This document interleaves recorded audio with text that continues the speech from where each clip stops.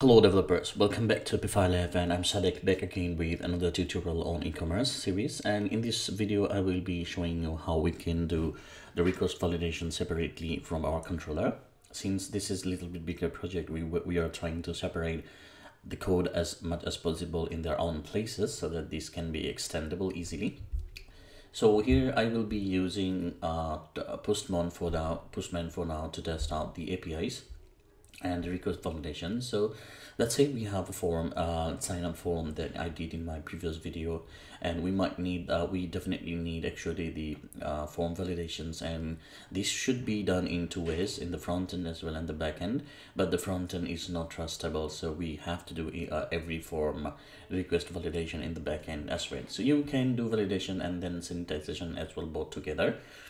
Now let's go ahead and see how we will be doing our validation in the Laravel level. So Laravel provides a simplest way to make your validation rules separated and custom messages. So in this case, I will be using Laravel validation class. So PHP Artisan make request. So we will create a different validation rules for different classes or models. So we can create user request.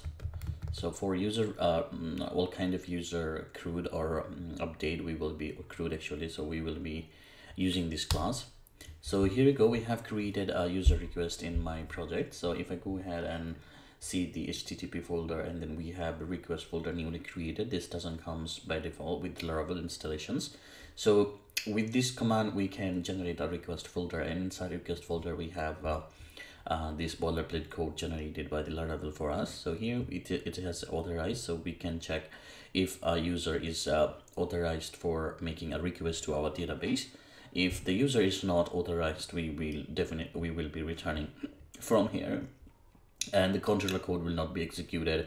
Neither the rules will be executed at all. So it first tries to see if you are authorized, and if it is true, then it goes to the rules, and if it is true and everything is perfect here, it will go to the the controller code. So let's see how we can make the controller a little bit nicer. So here in our controller, we don't have any we have example controller. Now we need to make actually the let's keep it here. We need to make our user controller. So let's make user controller now. PHP Artisan make controller user controller. That's all. PHP Artisan could not open input file. What's wrong here?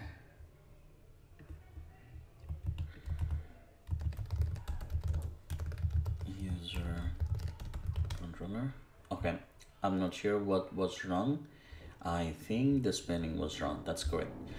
Okay, so we have another controller created that's called user controller. Now we will be adding all kind of simple code in the user controller here, and we will actually be forwarding all the requests to our services. Okay, so that's a little bit overhead, but it's worth it if when you have a little bit bigger project. But that's really overhead if the project is not bigger or mid-level.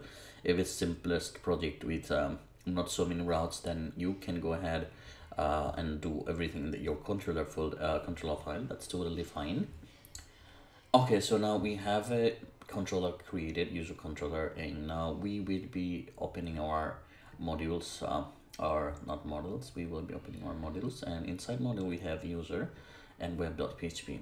Okay, so user API test. So let's create another request, another route that's called that's the user API, and create. Okay, so we are going to create using a post request. So let's create, and it will go to the user. And remember one thing, we will be actually trying to make our APIs in such a way that we can follow along. So here, if it is create, if it is named as create, we will be naming our method as well, the create. Okay, so we have to rename the method exactly how it is in the URL, okay? Because we will be easily track down where the code is being executed. That's really important when you do a bigger project. It's your totally internal stuff, nothing to do with the project or anything. If you have a different naming convention, follow your own, but it should be easily understandable. Okay, so here we go. we need to have a public function create. So now let's say if someone hit a URL, we will be easily understand, okay, this is going to hit the create method. So that's perfect. Now here we have a request. So from there on, we can pass our request to the service, or we can execute here. So let's say we return from here. Okay, so this is return. Okay, this is validated. Okay, so that means that this request is completely perfect. Now we go in our in the Postman and see what we can do. So let's run ecom.localhost, and that it has an example. So we will execute this one, and we have the create. So the method is post. Now let's see if we can execute that. Here we go. We have a problem, and that problem says, let's see what is the error now. If we have any route, actually preview. Okay, so here it says for one page expired. So for one page expired is only generated when you have a CSRF incorrectly done. So since the Postman might not have the CSRF token correctly, we will disable the CSRF checks in our current PHP file. So let's go ahead now. Perfect, this is validated and executed really nicely. Now let's keep this in a pretty, or in pretty format. Perfect, right? Now here inside of our user request, let's open this one and keep the type in this one, and we must need to type in with a simple request variable. It can be anything. So we are importing this class. So this class is getting imported from here. Now since it's the authorization is false, it will return a 403 forbidden request. So let's see, here we go.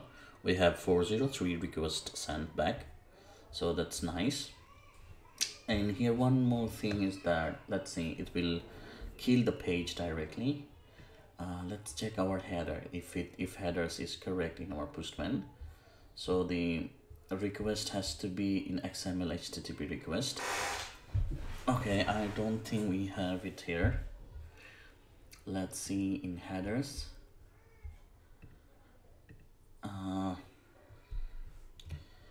XML. Let's see what we have here.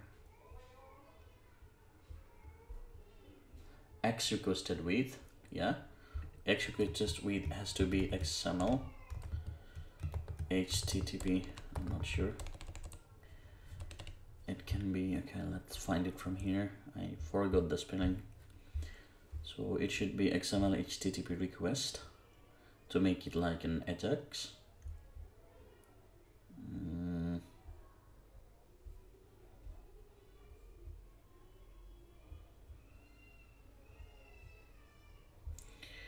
Okay, let's see if we change something here. If it does change, or it does anything, let's go ahead and do some changes. Or we can do it, we can configure like this. Let me do a real quick set HTML HTTP request. Let's see how, yeah, this is how it is spelled. Just copy it. Let me copy it for now. Perfect. So let's run it now. It will be mocking as XML HTTP request. So here you go. We have this action is unauthorized. So we're getting an error and in XML HTTP request. So we have to handle this error in our exception handler. So it is giving us 403 forbidden request. So that's really nice, because it means that this this route cannot be accessed by this user or this request. So we will have to generate some kind of personal error. So that is the message that says this action is unauthorized 403. Now let's go ahead and make it actually to true. Then we will be able to come here, and since we don't have a validation, it should be fine now. So let's execute. This is validated. Okay, so that's really correct. Now here if let's say we have a name variable that needs to be actually required. So I hope you already know all kind of request validation. So you just can go to the Laravel documentation and see what kind of rules you can have.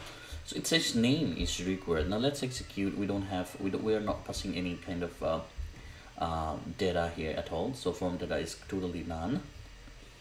So it says the name field is required. Okay, so we're getting an error 422 unprocessable entity. So that's really working perfect. Give me a second. Sorry. So here this validation rules is totally fine. It's working really nice. Now what if what we want if we want to change this message? Instead of calling the name field, what we can call is message function, actually public function messages. So here we can say that our messages is actually an array. So our when the role is the field is name and the role is required. So we can say when a rule is executed for the field of name and is required, we can say name is required. Okay, perfect. So let's see how it works. Array now given, let's see what is the argument. Maybe we need to execute a return.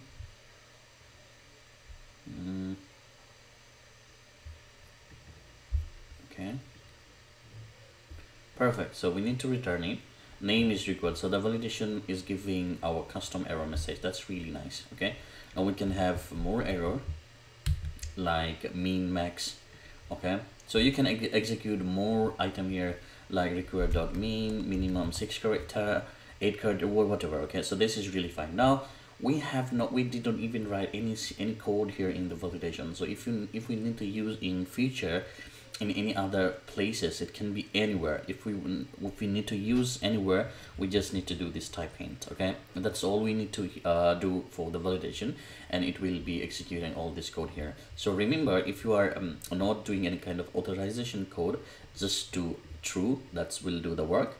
Okay, so thank you guys for watching this tutorial. In the next video, I will be showing you how we do the validation and everything from the we will be creating the account in our form actually, and then we will try to go ahead and update and do the crude things for the product. So once we have the product information and buyer information, we will be having the site done correctly. So that's nice. So in the next video, I will be creating login and registration with rate limiting, and then maybe I will try to do the Redis thing for the RabbitMQ things so that we can send emails to the user. So stick with me.